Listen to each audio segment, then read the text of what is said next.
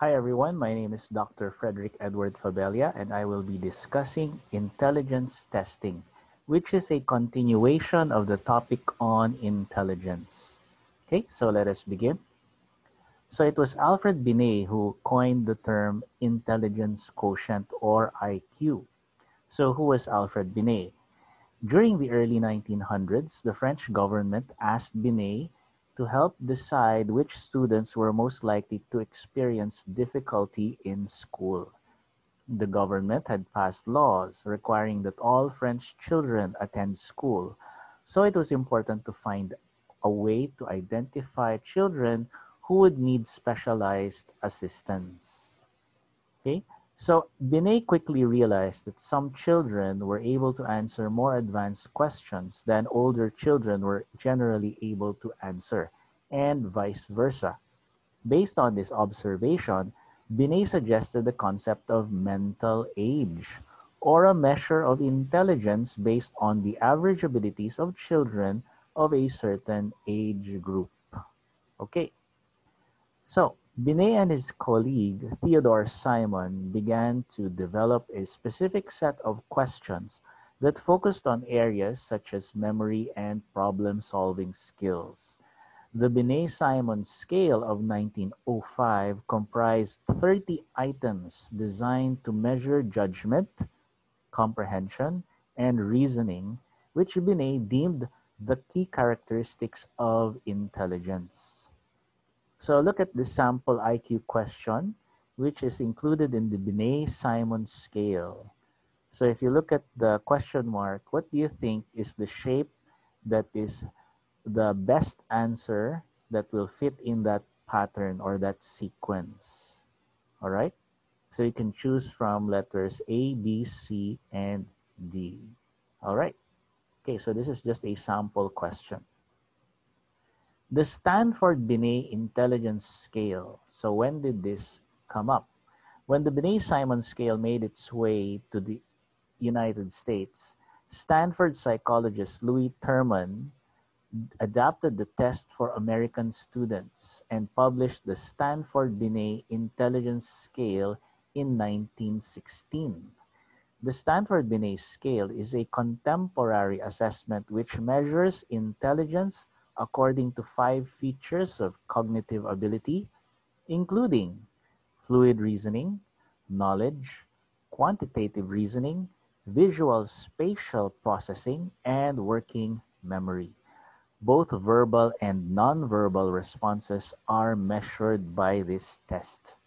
Okay, so the evolution is clear, no? From Alfred Binet, and then now we have Stanford Binet, which is the adapted test in the United States. Okay, so what is the intelligence quotient? It is represented and calculated by this formula. Okay, so IQ equals mental age divided by chronological age times 100. So, if you are 25 years old, there must be an assessment to find out what your mental age is. Do you think like a 25-year-old or someone younger or someone older? Okay, and then you multiply that by 100. Let's take a look at an example. If an individual is 18 years old but has the intellectual capacity of a 9-year-old, then his IQ would be, so using the formula, you divide the mental age, which is 9, over chronological age, which is 18. So that I think is 0.5. And then you multiply that by 100. So the IQ is 50. Okay, is that good or bad? I don't think that's a good IQ score because it's lower than what you should have if you are 18 years old. All right? Okay, so let's now go to another kind of intelligence test, the Weschler Intelligence Scale developed by David Weschler.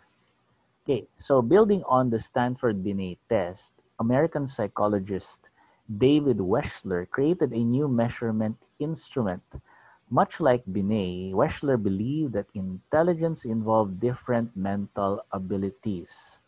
But he was dissatisfied with the limitations of the Stanford-Binet scale. So he published his new intelligence test known as the Weschler Adult Intelligence Scale, or WAIS, in 1955. Okay.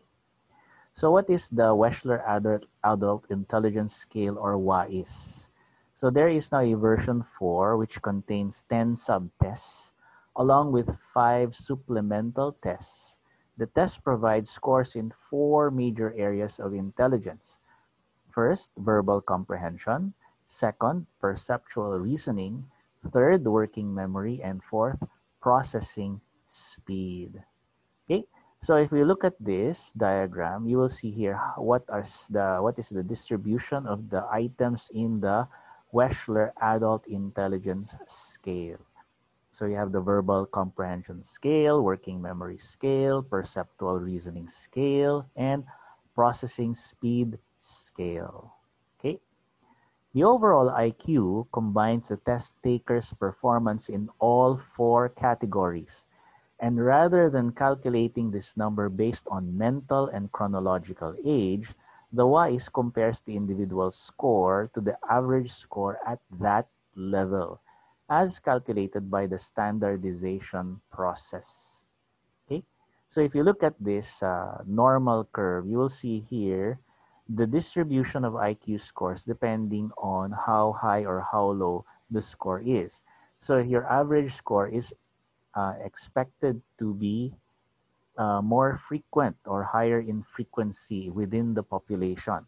So IQ scores that are higher tend to be lower in frequency because there are not that many very smart people or geniuses around.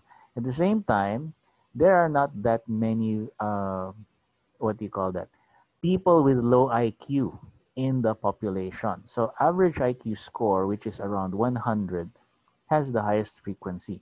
That's why intelligence can be represented by what is called a normal curve. Okay, so that ends our discussion on intelligence testing. Thank you very much.